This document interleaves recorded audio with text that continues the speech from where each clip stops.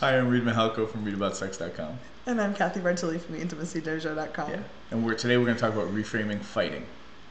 It's really powerful because in our society, we do have a tendency to have discussions that are like one of us has to win, and I'm going to beat him up until he gives in, or he's going to give me the cold shoulder. And it's about one of us winning, one of us being on top and being I'm right, you're wrong. And that's not a really great way to build intimacy and connection. No. So it's kind of a horrible way. Yeah. It's kind of the anti-way of building connection. Yes. So in Reid's just released relationship10x.com, a new online program. Mm-hmm. And in it, and a live event, which I'm very excited about. In the videos, he released the free videos to help people learn about it. He gives a lot of really powerful information about how to upgrade relationships. And one of the things he talks about is reframing fighting. Yeah. Could you explain? So yeah, one of the easiest thing to understand is that for some people, fighting is a way for them to get close again. Mm-hmm. Like they push each other away so that they can prove that they still love each other. And then for some people, it's all about the makeup sex, right? With the big struggle and the crying, and you burn off some stuff that you don't know how to do otherwise. You release all this pressure, and then you come back together and you rebond. Yes. And it doesn't have to be that way. Like reframing fighting from the underpinnings of what is the cycle that you guys are getting caught in. Did you inherit that bad habit, that communication bad habit from your parents or from your partner's parents? Mm-hmm. Like where did you pick that up? And getting clear about why it is, what you're trying to communicate, and what's the actual intention. Mm-hmm.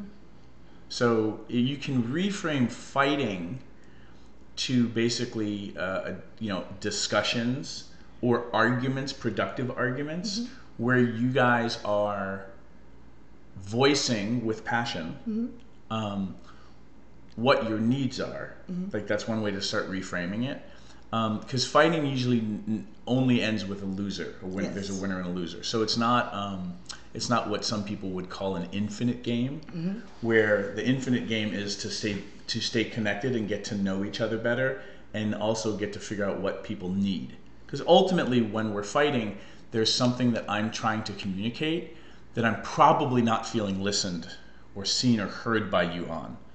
And then a lot of people, the only way, and this is another bad habit that we've picked up, the only way I know how to try to get my needs met when I feel unheard is to raise my voice.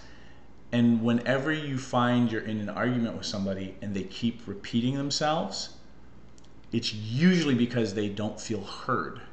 So take exactly what they're repeating, if you can, like if you're not so triggered that you're repeating yourself, and hone in on exactly what they're saying and just try to recreate it. Like, I hear you keep repeating this piece, so this is what I'm hearing you say. What's your need around it? Like, what's underneath it? And you being present with people and trying to leave them feeling seen and heard will start to change the conversation. Because when I feel heard, I will move on to the next point I need to talk about. Yes. So you actually, by being present and leaving people feeling seen and heard, you change what comes out of their mouth. Mm-hmm. They don't repeat, they move on to the next piece, and they start getting present with you. Mm-hmm. The biggest challenge is you get triggered, the fight starts, I get triggered that we're fighting, and now that we're both fighting, neither one of us can leave the other one feeling seen and heard. Right. And in addition to repeating and helping your partner feel seen and heard, if you find yourself saying things like you always, you never, there's usually some kind of cycle in there, a blame cycle, and it's very common. Humans do this all the time. But if you start saying you're doing, you're not doing, what is the actual need under that? And if you can share that, it's a lot easier for the other person to hear rather than the blame being dumped on them. Mm-hmm. So if you can say, you never take out the trash, and you never, it's really easy to get in that mindset where that's modeled for us all the time on TV and around us. If you can say, what do I really need? Oh, I need to feel supported. I need to feel like the the house that we're living in together is important to you too, and I need to, like, if you can share that, the person may still not want to take out the trash. It may not be a yes for them. Maybe you have to negotiate something there. But there may be other ways for them to leave you feeling supported, and the fight's usually actually not about the trash. Yeah.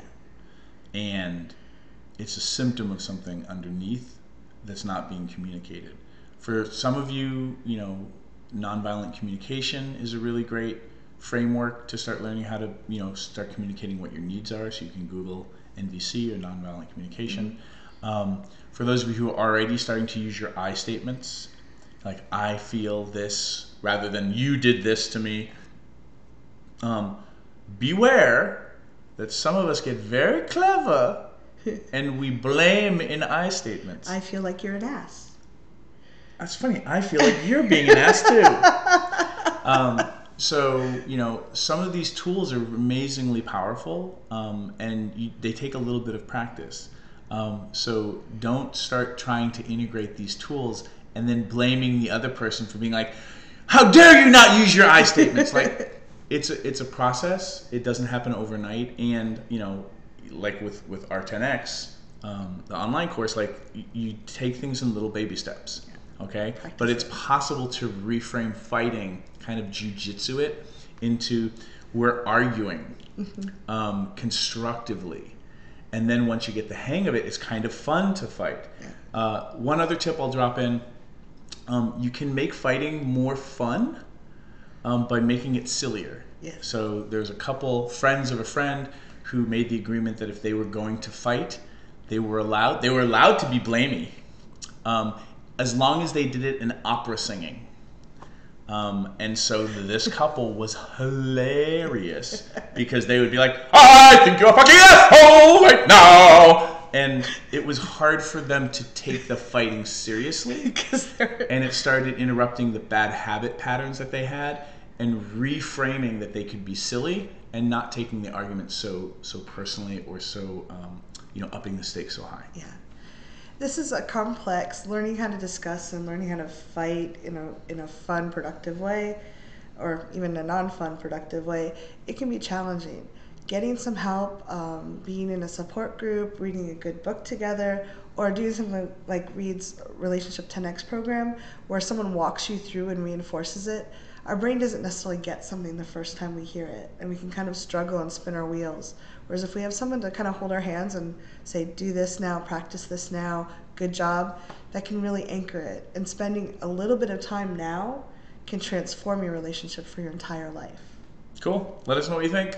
What are some silly ways you could drop into your relationships to make fighting more fun and productive?